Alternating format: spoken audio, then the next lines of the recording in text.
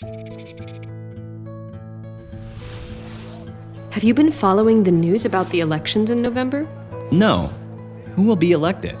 Well, people who are eligible voters will elect representatives for their region.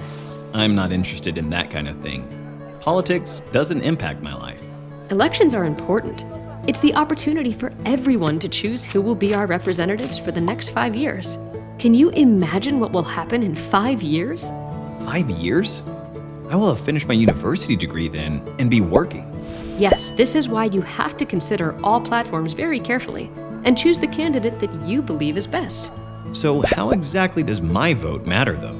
Well, for example, the university you go to and the school your brothers and sisters go to. That is all supported by our government.